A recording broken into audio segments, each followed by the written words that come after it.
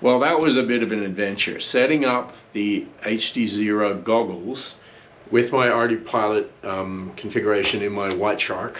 Let's start by firing it up, and I should have, if all goes well, I'm just going to turn on the goggles. What you should see is coming up on the screen in a second will be, yes, you won't see anything right now. Well, you can sort of see it here because I have it showing on the screen.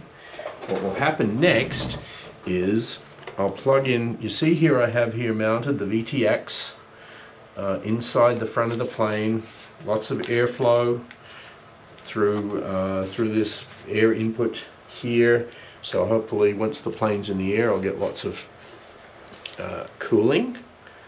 If I plug in telemetry recovered, the flight controller, which also means connected to the VTX for power, I should find, and as you can see, here it comes.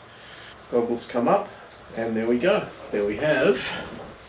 Okay, we don't need that, but what we do need is this. So here we have,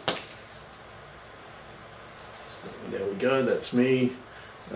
We have everything. We have the on-screen display, the ArduPilot on-screen display set up and running, and all of that was, my goodness, a lot of challenge to get rolling. So what I need to mention is not all the problems that I had digging through the information to figure out how to get this to work, not just the HDZero goggles themselves, but also, and more importantly, with ArduPilot, because for example, a lot of the HDZero documentation all talks about Betaflight, and I don't have Betaflight, I have ArduPilot, but ArduPilot fully supports MSP DisplayPort, but the ArduPilot website, and in particular this page, and I'll link to it in the description,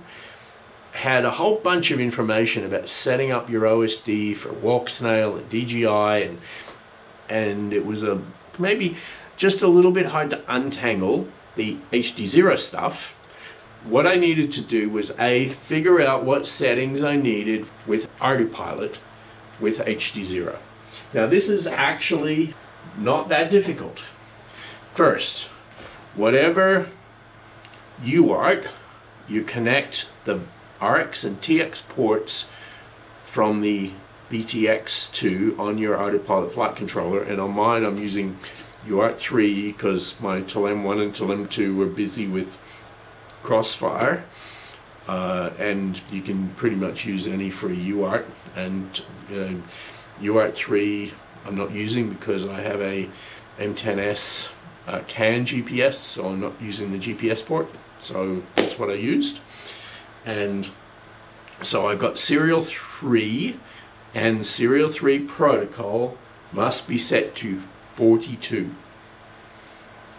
The answer, the ultimate answer, the serial 3 baud rate needs to be set to 115. Now when you set the serial 3 protocol to 42, that should default to 115, you shouldn't need to change it.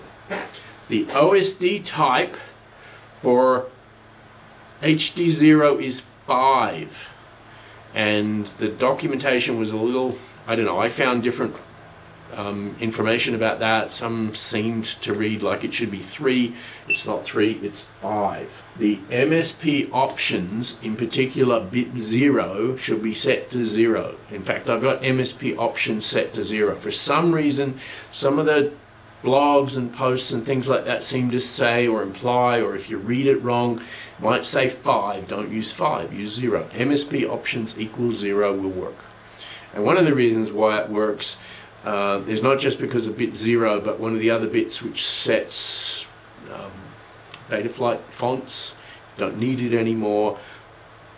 HDZero support has an ArduPilot font out of the box, so if you just set MSP options to 0, you don't have to mess with anything, it will just work.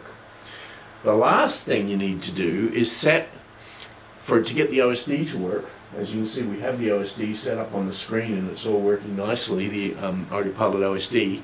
Just do want to connect to ArduPilot to my flight controller and just quickly show you the OSD configuration before that warms up too much, because it's very, very cool. So Mission Planner supports a WYSIWYG editor to edit your onboard OSD, and I'm running Mission Planner here on my Mac in a window, and here it is, and this is screen 1, and this is my OSD for this screen. Now, as you notice, when it initially comes up, it's kind of looks a bit funny because everything kind of runs off the right hand side. That's because the OSD configuration in Mission Planner defaults to low definition SD rather than HD, standard definition, I suppose. And there's this interesting little check mark here, right up here on the right hand side, on the editor options. You need to turn that on. Once you do that, you get the full OSD and you can move things around on the screen and everything works great. Screen 1, HD layout, and OSD 1 text resolution set to 1. By default it's 0, that's SD.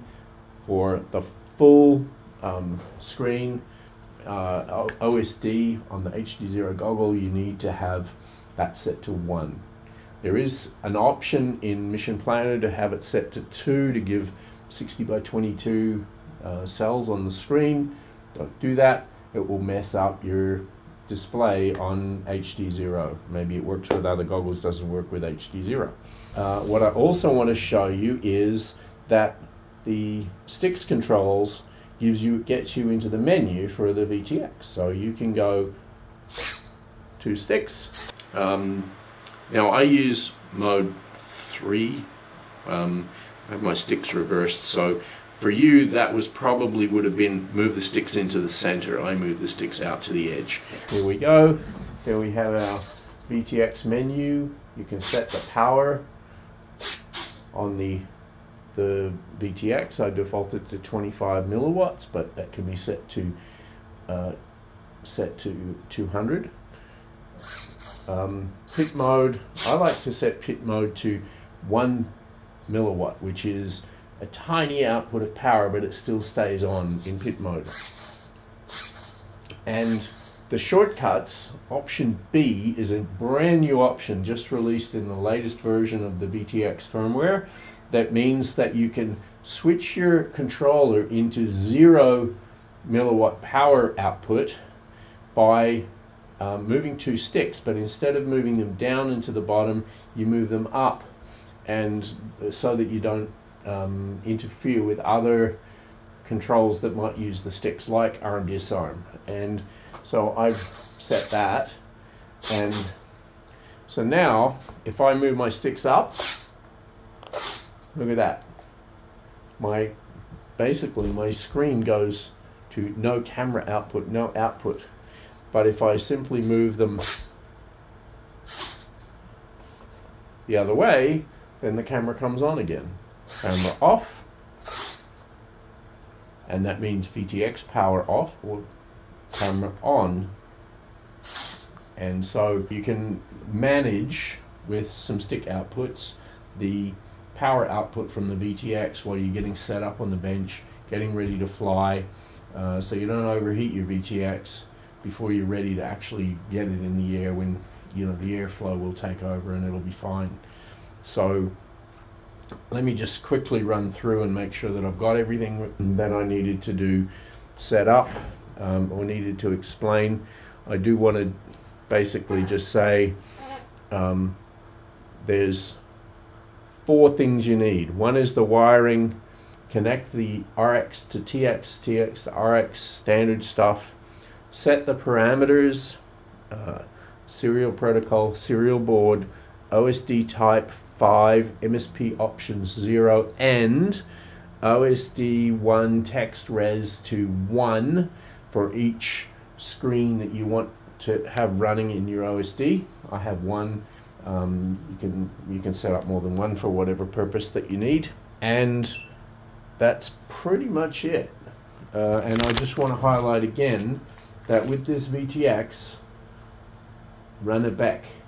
Use it back for power. Don't run the power off a standard flight controller like the Zealot 8743 that I'm using, or a Durandal, or Pixhawk, or something like that. If you do run a flight controller like one of the other flight controllers that have BECs on board, fine, but run your VTX off a BEC. This BEC, this hinge U-BEC, it's quite nice because with a little jumper, I can set it to 7.4 volt output, which is 2S, which is exactly what this flight controller needs for power.